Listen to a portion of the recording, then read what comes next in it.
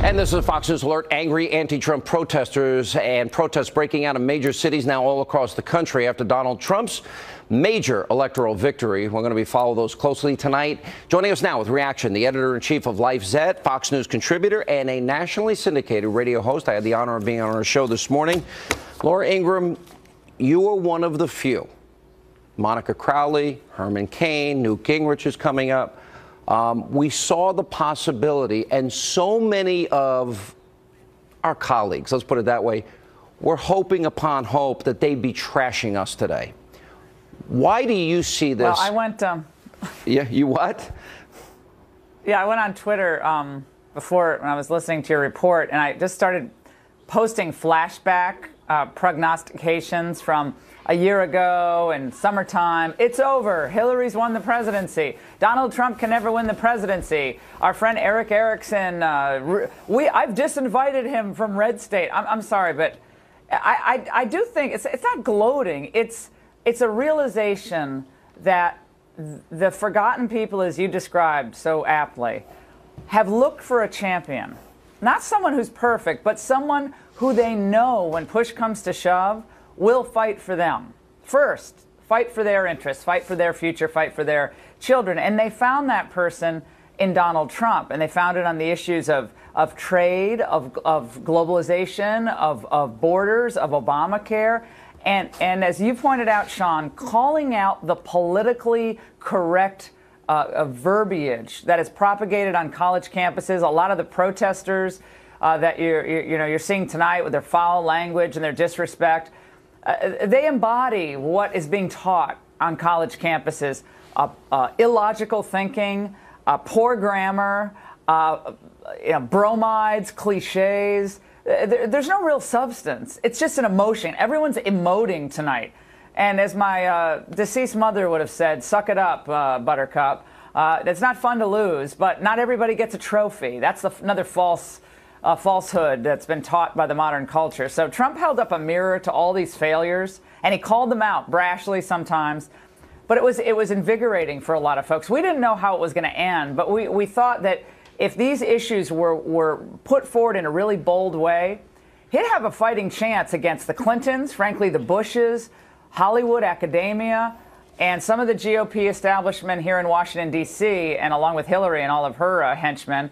And by golly, he did it. And I think we should learn a lot about just what people generally want, which is just a chance at a better life and less government. Those people are suffering needlessly, and they've been suffering for a long time. And you know, when you think of how bad things got in the last 8 years, nobody seemed to want to talk about that. You're right. Donald Trump went up against the Republican establishment, the Democratic establishment, the media establishment, the globalist establishment. You know, Brett Baer, they asked me to call in last night, so I called in, and he asked me, well, I saw that. How is Donald Trump going to deal with House Republicans and Democrats? And I said, I don't think that's the question. I think it's how are they going to deal with him? Because he will set the agenda. Yeah. He has the mandate, not those people that in part created the opening for him, I would argue.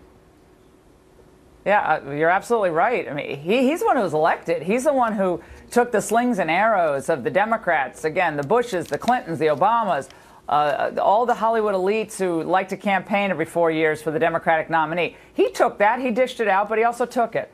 And now is a time for those in Congress who didn't really have a light bulb on this until recently, to stand up and say, we hear you people, we hear the people of the country, we hear your concerns, and we're going to work tirelessly for your benefit, not for just the Chamber of Commerce or the Business Roundtable or for the big donors, but for the workaday person who sometimes has to, work at night or work 2 or 3 jobs just to get by.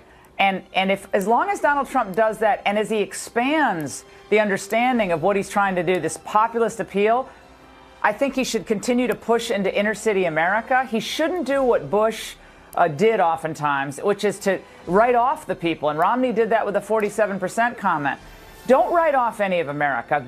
Go into those inner cities. Continue to do that. Push into the Latino community, the black community. You bumped up the returns among Latinos and blacks 2% in each category. That's not bad, considering how he was vilified by the press for what he believed and what he said. So I think there's an enormous growth potential, both for the economy, Sean, and also for this populist message that a lot of those kids that are running around New York and Portland, Oregon tonight, they don't really understand. They've never been taught it in college campuses, and they certainly haven't been taught it at home, most likely. I think one of the more underreported platforms of Trump was his New Deal with Black America and African Americans, and that is that we're going to make your community safer, we're going to fix your schools, and we're going to create economic zones where people can obviously benefit.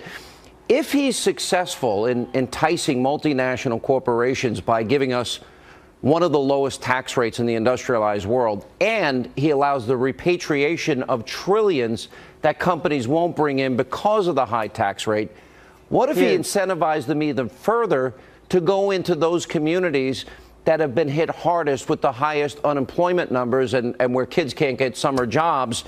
And wouldn't that be helpful and show Republicans do care about Americans working, regardless of race, creed, color, background? Right. Sean, you're right. Results matter. And he won, even though the kids in the street don't really like it. You know, they want to cause trouble. I get that.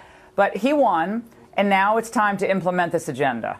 We know the old ways haven't worked. We've piled up debt. You've cataloged this, by the way, better than anyone on television, night after night after night.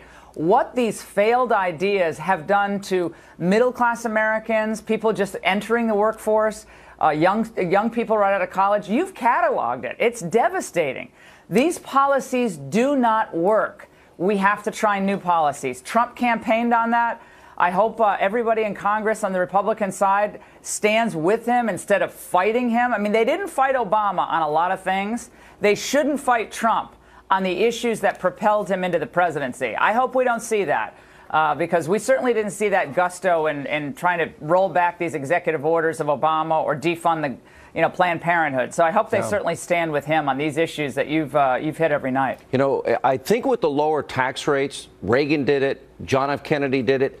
Add to that a push towards energy independence, the Keystone Pipeline, fracking, natural gas, drilling oil. Yeah, new trade deals. Trade deals. Yeah, free and fair. I mean, this is an amazing country with magnificent people who want to work. They don't want to be slaves to the government. And if he implements this agenda, this will be a renaissance across America. And it's not going to be easy. It's going to be hard. But he's got to resist the idea of like going into your cocoon.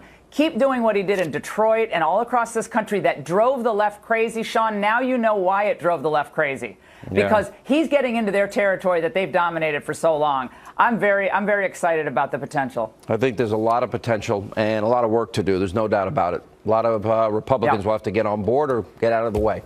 Laura, good to see you. Thank you. Exactly. Coming up, we'll continue to monitor all these anti-Trump protests across the country. And up next tonight. To all Republicans and Democrats and independents across this nation, I say it is time for us to come together as one united people. Donald Trump, after being elected the 45th president of the United States last night, calling for unity. We'll check in next with former Speaker of the House, Newt Gingrich, and up later, Monica Crowley, Herman Cain. They're here. That and more straight ahead.